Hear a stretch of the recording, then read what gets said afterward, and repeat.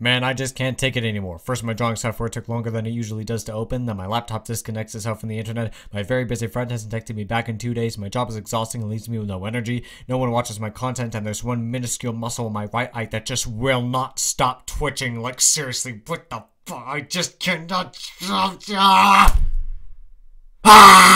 Anyway, why am I so mad all of a sudden? Alright, it's because today we're talking about the angriest class ever made in Dungeons & Dragons, the Barbarian. So grab your heaviest weapon and prepare to state your bullshit opinion on Twitter, Reddit, or whatever the fuck you people use these days. This is a very unhelpful guide to subclasses.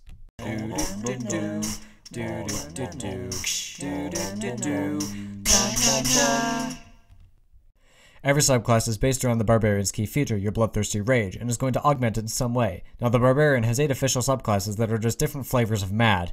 But JT, what does this rage function do? Oh, fuck if I know. What, did you think I was seriously going to talk about the class like someone who's just copying JoCat? Why do you think I've linked the Crap Guide series in JoCat's channel in all 2 of these videos? Anyway, your varieties of furiousness include, but are not limited to, being mad at your parents because your childhood sucks, being mad because your armor can't stab someone, being mad because you're a furry and no one respects you, being mad because why the fuck not, being mad at nature for ruining your perfect summer day, being mad at humanity because nature rules, being mad at magic because you're not supposed to be this good at it, and being mad at the heretics who say anger has no place in their stupid religion. God was super pissed at everyone but Noah, and that's why she caused the flood. Why does no one understand that?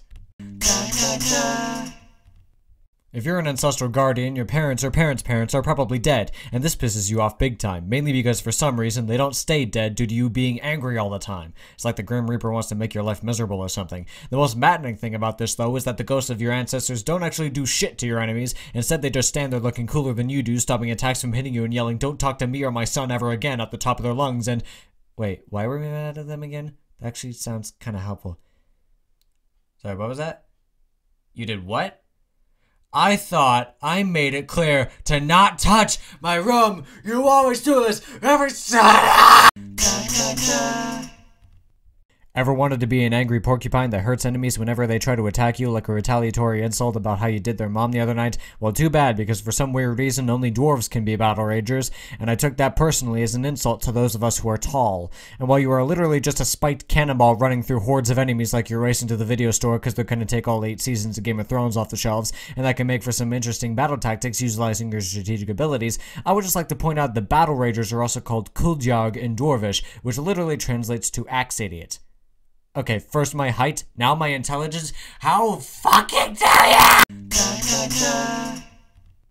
Remember what I said about how no one respects furries? Well, they better respect you because you can actually pack a punch, or bite, or claw. Yeah, that's right, you actually get animalistic abilities, and you're so bad about not being respected that you make other people mad just by being around them, forcing them to bottle it up inside like so many of us do, or take it out on the totally undeserving, respectful friend who has no judgments about your life choices. Thanks, friend.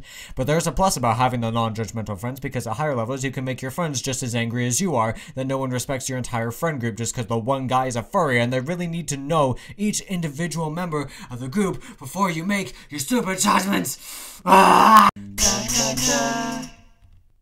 I'm gonna say something that you're not gonna like. If you pick Bath of the Berserker, you were a basic bitch.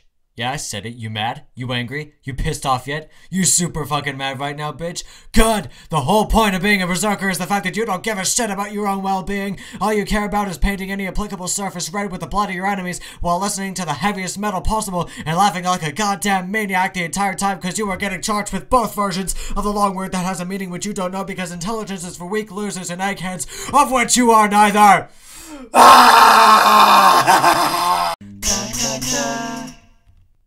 A wise man once said, Mother Nature is a bitch, and I agree with that statement. Shut up, I'm trying to record something.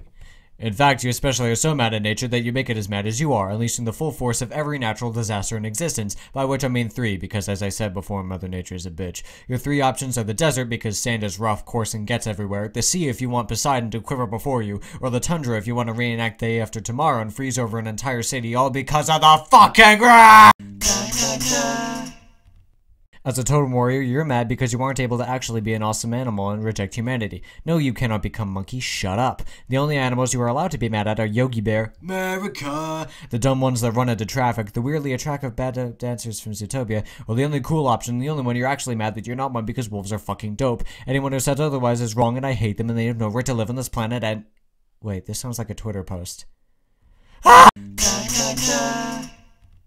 As every D&D noob would agree, magic is complicated and hard to use. So to paraphrase the comedic genius of Brian David Gilbert, why'd you give it to a martial class? We were perfectly fine with the base barbarian. We didn't need you to add any special abilities that ultimately aren't special and make very little sense, like Fortnite adding skills into popular characters. Why are they in Fortnite? That game sucks. Of course, as soon as I decided to look at what effects there are, I realized that some of the features are actually cool, like sucking the life out of people, teleporting every 6 seconds, or just being a fucking disco ball, cause why not? Wait, we didn't need that added in. What'd you do to our base barbarian? What'd you do? And now to my favorite variety of anger, the one that essentially makes you Doom Guy. Path of the Zealot means you fight until you die, which is foreseeably never because the gods decide that you're their favorite person, like never failing an exam in high school because you're secretly your teacher's side piece. Once you reach higher levels, not only will you be smiting things like a boss, inspiring others to take up arms in the name of the sword and shield, but you will be literally, yes literally, too angry to die. At 0 hit points, you're still fighting. Failed all your death saves, you're still fighting. Supposed to be dead right now, you're still fucking fighting because you are anime protagonist levels of badass and you cannot be stopped! Ah! Anyway, infinite anger aside, now you know everything there is to know about all the officially published Barbarian subclasses. Good night.